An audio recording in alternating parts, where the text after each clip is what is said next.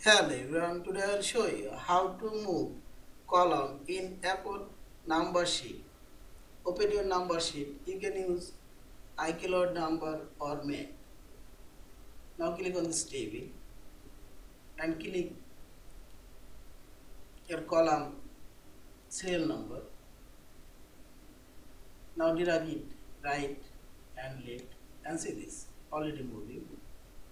Also move this column, select this column number serial. Now drag it and see this column already moving. Also move this column and I put this one there. See this. In this you can move all of this column. Also move this column and this one. And see this. Yeah, this is. Thank you for watching. Please subscribe, like, share and comments.